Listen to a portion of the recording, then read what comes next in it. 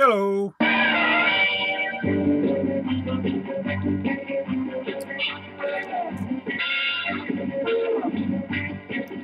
Yes.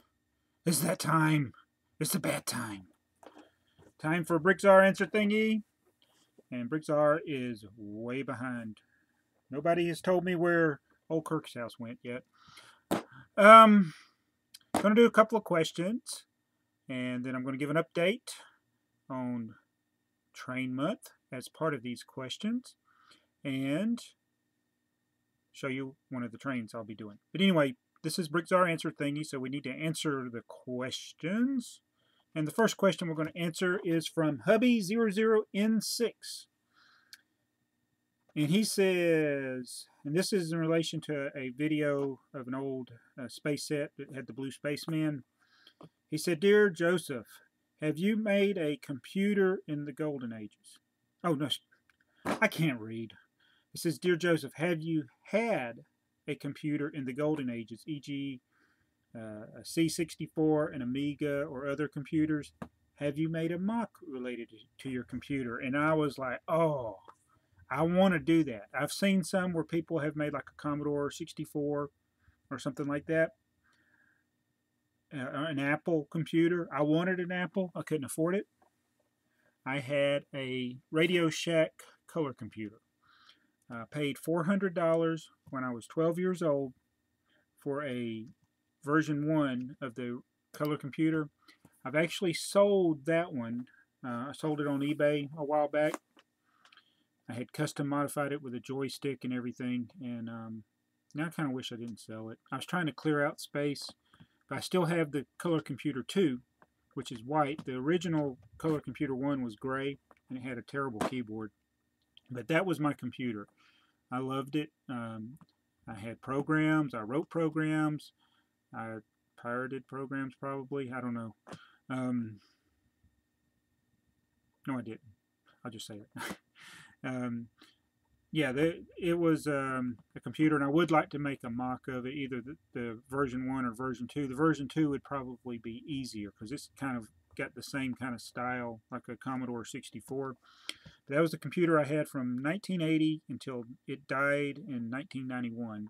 Actually, it didn't die. The disk drive, I had a separate disk drive, that floppy disk, and it died.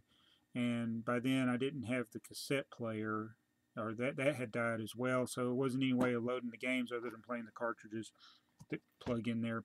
So anyway, that was my computer, and that's not really a Lego question, but other than you want to make a mock out of it, and not, yes, I would.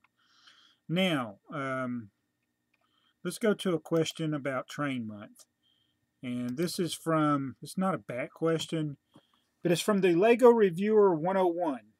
Why the whatever would you pick this set for train month? And did you even watch the video?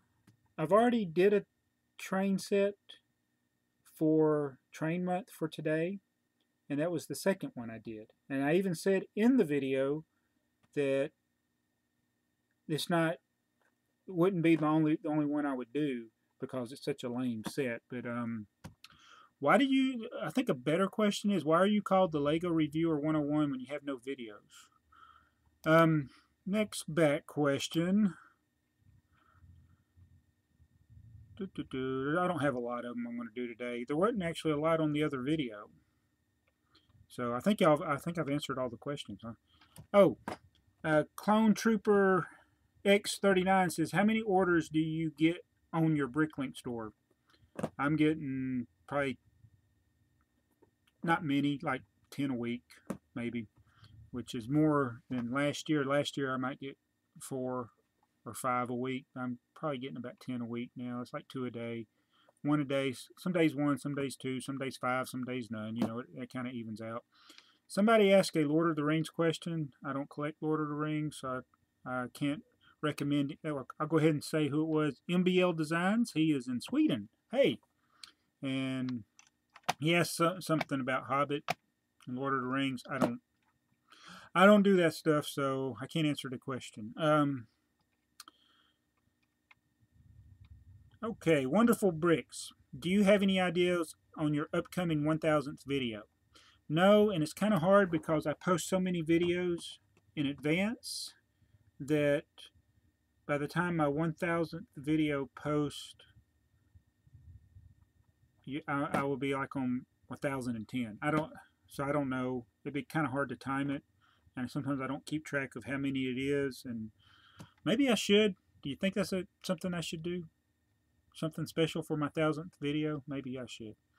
All right, Dirt Nap for you, 300. Have you ever thought of making your own torsos, meaning using the decal method for people who want to buy your sigfig and not want to pay 10 to 15 bucks? All right, this is the thing about sigfigs.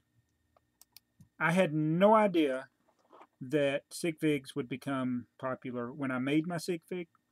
I vow never to change my sigfig, but it's what it is, and I am not a sticker person as far as stuff like that. So if you want to do that and make a space torso, you can, but basically none of the parts are worth $10 to $15. I mean, all the parts you can get for less than $10, and so I've never thought of doing that, and I'll probably never will do that, but I never. I got all those sigfigs out there. I've already sent some to some people, but yeah, I'm not going to do the sticker method. And I never knew that the sigfig thing would become where everybody's wanting to make everybody else's sigfigs. So that was unexpected. And maybe I would have thought of something different. I don't know, but I like what I picked, and I'm going to stay with it. All right, Talk. I don't think this is a bad question, but he asked, I am thinking of starting BrickLink with 20 sets, 4 different sets of 5. How many stack-ons do you think I should have for my first part out? I would say none. I wouldn't get any stack-ons until you're dealing with, 10,000 parts or more, like maybe even 20,000 parts, because if it's only 4 different sets of 5, I would just use baggies. Just use the baggies. It's not worth the expense in the initial stages, but the number of stack-ons you would need would be based on the number of different elements in those sets. So if there's 50 different elements in each of the 4 sets, you would need 200 drawers, which would be 4 stack-ons, unless they were big parts. Liana Mateski, back question, where do you put all of your extra pieces from your sets? I keep the sets that I keep together. I keep all the pieces in a baggie with the instructions.